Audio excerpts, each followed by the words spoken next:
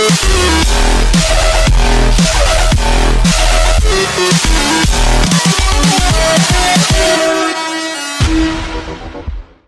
guys, what's up? It's your boy Chuckles here, back at it again. Got another Extreme Airsoft review. This week we're taking a look at the Tokyo Marui High Cycle AUG. Ooh. Here we go, here we have it. One the only Tokyo Marui AUG. These things are fantastic. Now the body is made of mostly nylon fiber plastic. The only metal parts are part of the upper right here, and then the lug that's holding the lower rail of the barrel. But it's not like it's cheap or it's crappy. It's really solid. Doesn't wiggle, nothing moves on it, nothing moves around, it doesn't creak or anything.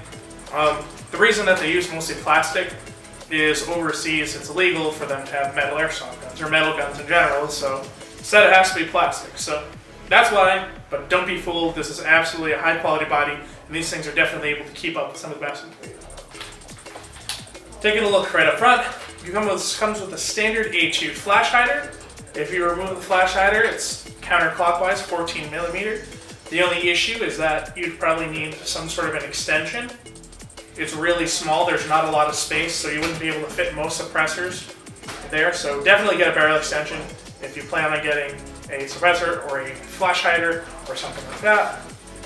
Attached to the barrel is an under rail, so you can do whatever you want. It comes with this nice little grip. You just unscrew the bottom. You can move it forward and back. Screw it on, tighten it. Still works good. Really nice to grab onto.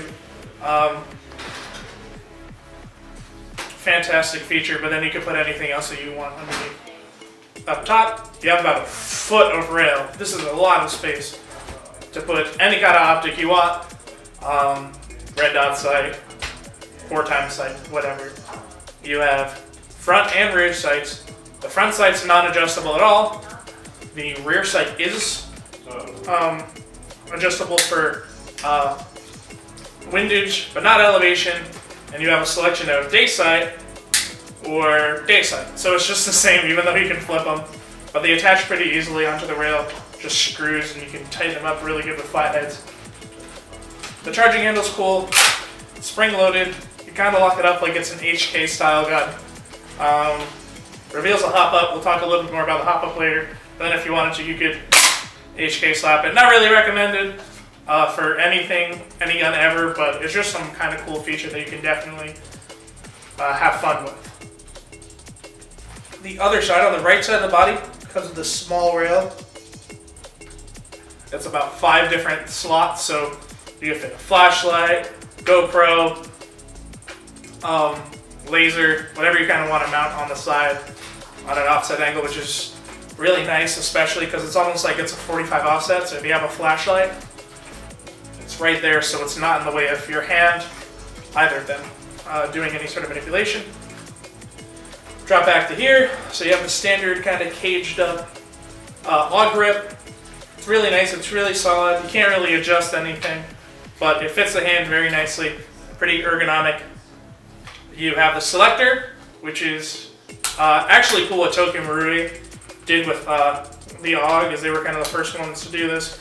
So having it all the way to the left, we'll give you a close-up of this, all the way to the right is semi-automatic, nope.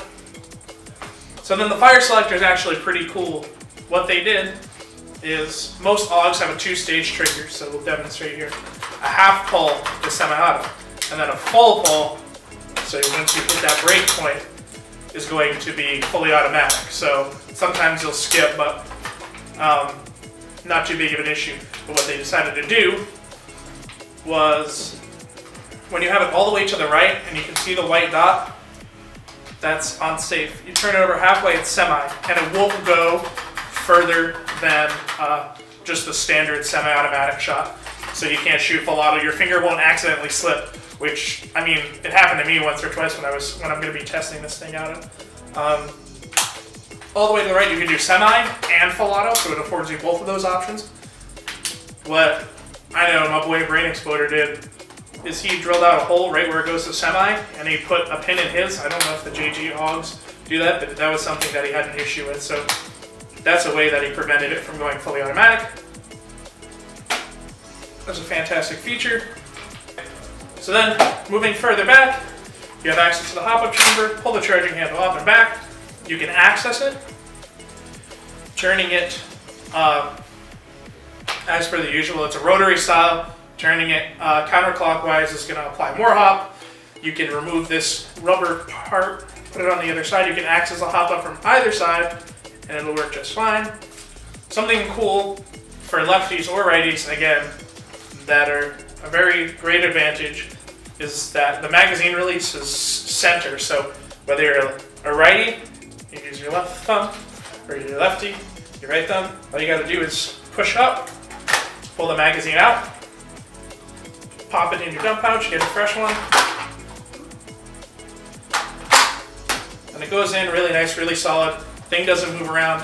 The only thing I've heard, Tokyo Marui AUGs, their AUG magazines work fine. I've heard the JG ones are a little bit of a tighter fit. We don't have any to test sadly, but that's just something to keep aware of. You might have to shave some of it down, modify it to get it. But it's not so bad. AUG magazines, a standard 300 round high cap. Windy wheel at the bottom the same way as an M4, so you'd still have to have your arm back here if you had to wind and shoot at the same time. Back here, you have a rear pin, and you can swap this from either side by taking off the butt pad. Just a simple little washer holding it on, so it's nothing crazy. Pull off the butt pad, you access the back of the gun, which is the battery storage. Batteries that we tried, 8.4 volts, which are usually recommended for these, will fit just fine. Brick types, split type, no stick type. 7.4s, brick types will fit really well. And maybe a stick type if it's a small enough milliamp hours. An 11.1 brick fit, but a 9.6 will not fit. I recommend a 7.4. It'll still give you a decent bit of rate of fire and reliability that you can definitely expect out of this gun. Cool other features that this thing offers you. It actually has a quick change barrel. So what you do, pull the charging handle back, lock it up. There's a small knob on the side that you push down. You turn the barrel to the left. Pops right out. There you go. Pop-up's right there. You can tell that it's a rotary style, which is kind of awesome. That's really what you want in most guns. And then to put it back on, you just slide it in, hit that lever again, lock it down, good to go. Alright, so another kind of neat feature that this AUG has to offer is you can remove the entire upper. So some people have multiple uppers, some people might have different styles, so they might have a longer one for outdoors, shorter one like this for indoors. So what you're going to do is you're going to push this pin almost all the way out. It doesn't have to go all the way out, just enough for the upper to pop off. You can pull it out, slide a new one, or the original one back in, push that pin, you're good to go. The thing's solid, and it's on and ready to go. Alright, so I've done enough talking. Let's head over to the shooting booth and check out what kind of results we can get with this thing. Alright guys, here we are. We got the Tokyo Marui AUG high cycle. Got it hooked up to a 9.6. Let's see what we can do. Center line. Not bad. And then full auto, which is what you're here for.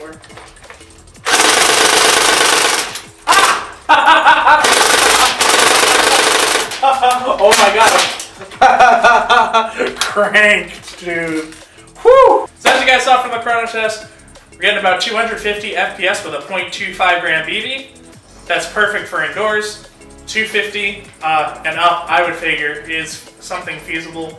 Pistols will sometimes shoot at that, but you're still going to be able to shoot people and hit them decently hard.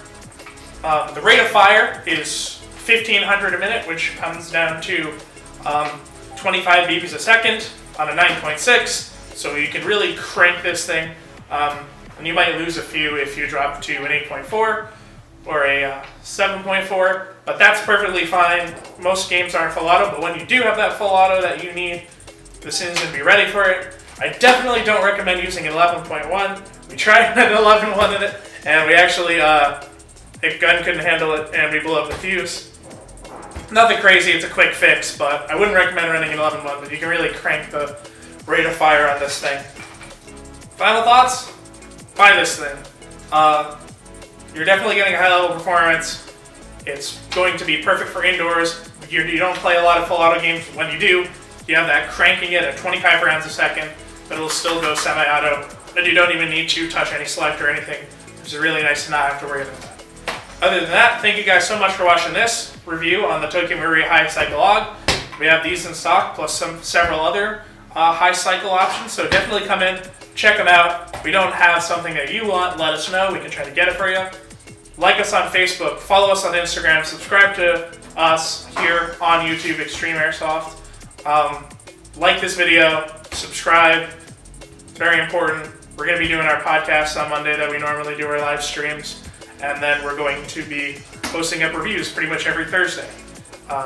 So you'll be able to see some of our other links in the description. So until then, thank you guys so much. Hope to see you guys this weekend.